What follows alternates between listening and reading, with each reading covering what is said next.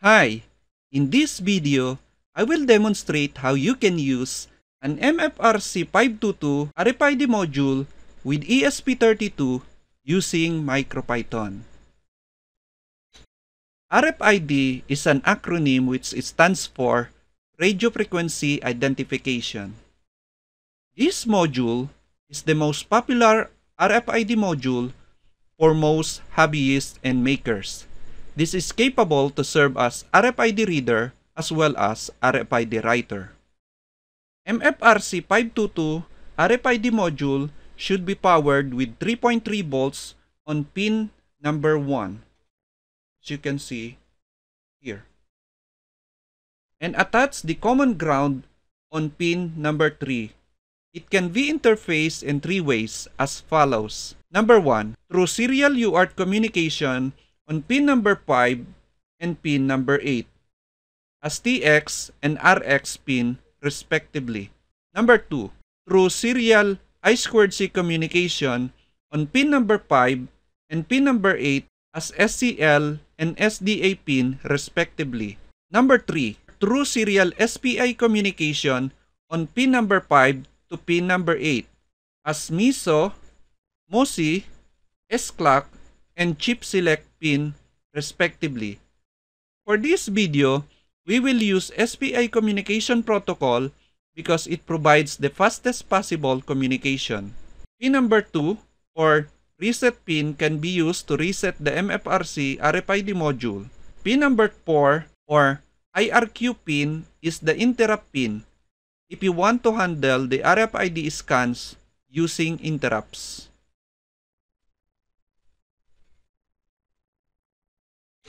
In order to follow this lesson, you will also need an ESP32 development board with a MicroPython firmware inside, a 16x2 LCD module with I2C interface,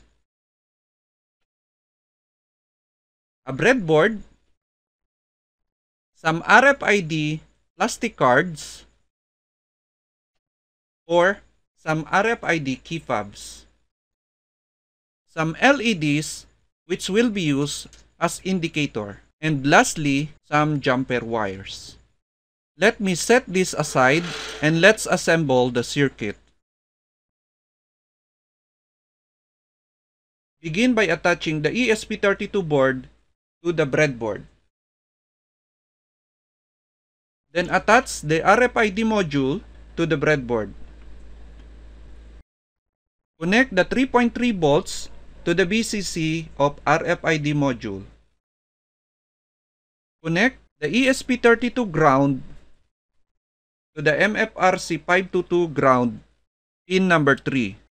Connect the RC522 reset pin to GPIO 4. Connect the chip select pin to GPIO number 5. Connect the S-Clock pin to GPIO 18. Connect the MISO pin to GPIO 19. Connect the MOSI pin to GPIO 23. Now let's use also the green LED as indicator. Let's connect it to GPIO 13. Also connect the red LED to GPIO 14. Now for the LCD with I2C interface, I will use these jumper wires. I will connect the red to the VCC and brown for the ground, yellow for the SDA pin, and orange for the SCL pin. Now to power this LCD, we need 5 volts.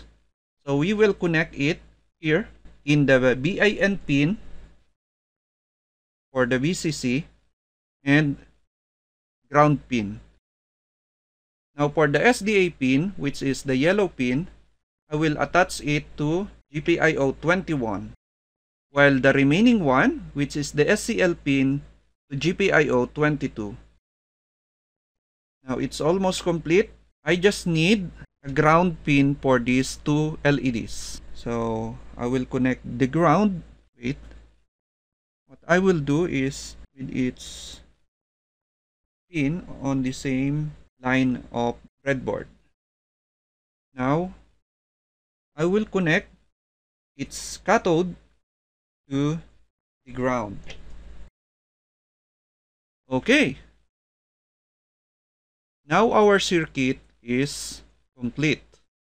Now let me attach the ESP32 to my computer with a micro USB by attaching the micro USB to the ESP32.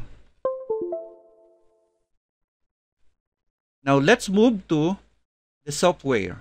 For the software part, I prepared here 3 example source code for this demonstration. But before that, we need a driver library to handle the communication between the MFRC522 and the ESP32. Thankfully, I found an MFRC522 driver library from GitHub, which is from CEFN. Just copy this one, the MFRC522.py, and paste it to your MicroPython. Let me press the stop button to detect the ESP32. I already copy the MFRC522.py in Tony. Upload this to your MicroPython device root directory. Just click the File menu, select Save As, select the MicroPython device, and save it as MFRC522.py and click OK. Since we are going to use the 16x2 LCD with I2C interface, you will also need to upload these 2 files, the LCD_API.py and the I2C_LCD.py to your MicroPython root directory, which will be provided in the blog post for this video. Links could be found in the video description.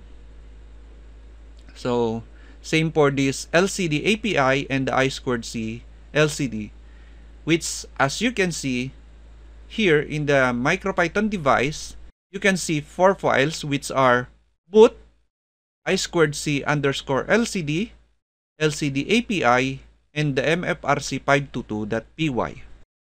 Now for example number 1, let me click the Run button to execute it.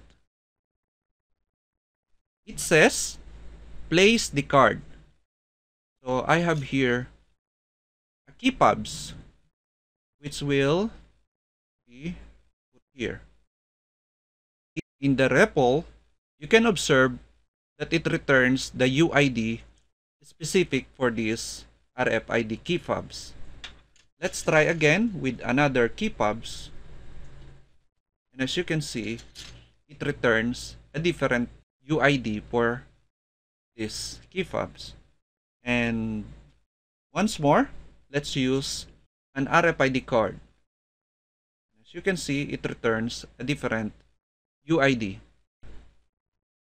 It begins by importing the MFRC522 from the MFRC driver library.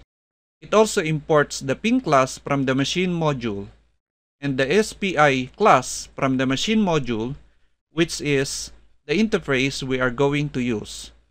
Then we instantiate an SPI object named SPI, which will use the SPI port number 2 with a baud rate of 2,500,000. By the way, I am using the hardware SPI pins for the ESP32 with S-Clock pin on GPIO 18, MOSI pin on GPIO 23, and MISO pin on GPIO 19, while the last 2 pins can use a different GPIO. Now, if you intend to use a different GPIO pins, you need to use a soft SPI. Then initialize the SPI communication, then create an MFRC522 object named RDR or reader using the SPI communication protocol with reset pin on GPIO 4 and chip select pin on GPIO 5. Now here it says place card, which you can observe here in the REPL. Now in our main loop, it uses a polling method which will always read the RFID module. This one will return the status and the tag type. If the status is okay, check again,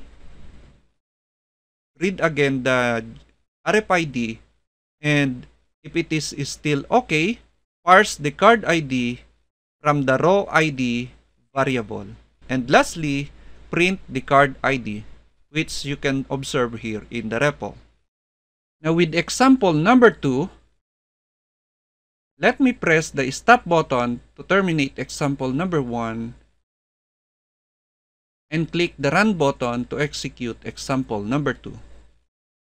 With this example, it says scan RFID.